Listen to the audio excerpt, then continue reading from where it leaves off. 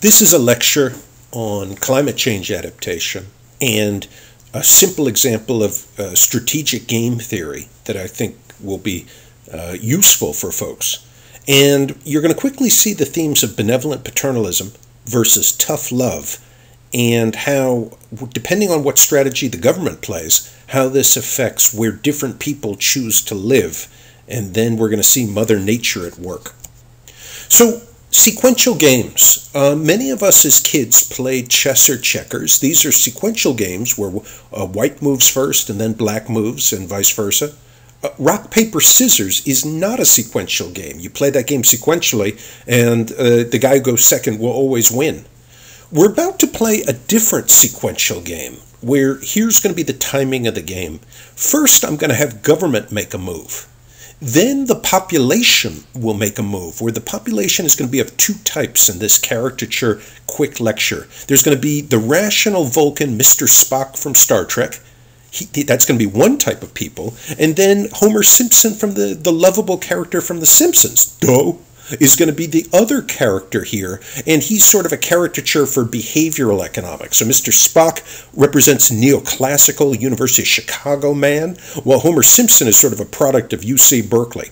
And then once people make their location decisions, then Mother Nature is going to make a decision on whether there's going to be a Hurricane Sandy or not. So let me describe the game. And this is a very simple game to make my point and to get out of this lecture. Government is going to move first. It's going to make one choice. It can raise taxes for the entire nation and use that revenue it collects to build a seawall around the coastal city. So think of New York City or Norfolk, Virginia. That is the government-heavy solution. Or it can be libertarian and do nothing. Set taxes at zero and not build the seawall. It has to make this decision first. Once it makes this decision, Spock and Homer Simpson must choose where to live. I want you to think that there's a large number of Spocks and Homers, millions of them, and they each know their own type. They have two choices, two locational choices. They can either live in the coastal city that faces natural disaster risks, this is like a Manhattan, or I'm assuming that there's a safe city, a higher ground city, which faces zero risk from Mother Nature and climate change. They make their locational choice. Both the Spocks and Homers each individually make their locational choice after seeing whether government has built the seawalls around the coastal city. Mother Nature then randomizes. Mother Nature makes a decision of whether it inflicts a terrible storm or not. And this is a random variable. Rising greenhouse gas emissions raise the probability that a terrible storm will hit the coastal city. So I make the assumption that the safe city has a zero probability of being hit with the storm, while the coastal city has a positive probability of being hit with a terrible storm, and that this probability is rising over time. Mother Nature, in the final stage of the game, makes a choice whether to hit the coastal city with one of these shocks or not. If the city has seawalls built by government, then the shock causes less damage than if the city does not have seawalls. So that bottom bullet point is missing a knot. What's the equilibrium to this game? We're going to do two cases. In the first equilibrium, which I call the tough love equilibrium, government commits to not build the seawalls. Spock and Homer see no seawalls. Spock recognizes that climate change is a serious, significant threat and that there's no protection in the coastal city, and he votes with his feet a la Tibu to move to the safe city. He forms accurate, updated Bayesian probability assessment of the new risk. In contrast, the Homers are going to disproportionately live in the risky city because as behavioral agents, they don't update their probabilities. They blissfully assume that perhaps there's no risk of climate change impacting the coastal city, and the coastal city is pretty, and they locate there. In this case, if the storm does take place, the Spocks are safe on higher ground, while the Homers disproportionately suffer. This is a spatial separating equilibrium where the two types of people, Spock and Homer, make different choices such that the Homers are at greater risk from the natural disaster, which has a higher probability of occurring because of increased greenhouse gas emissions, raising the risk of climate change. And clearly this has environmental justice issues for the homers.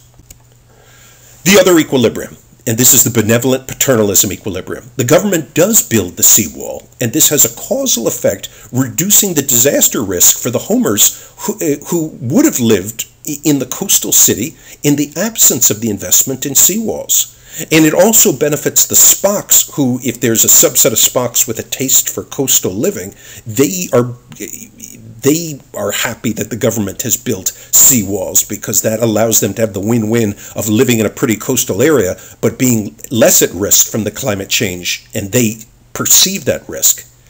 The third point is important.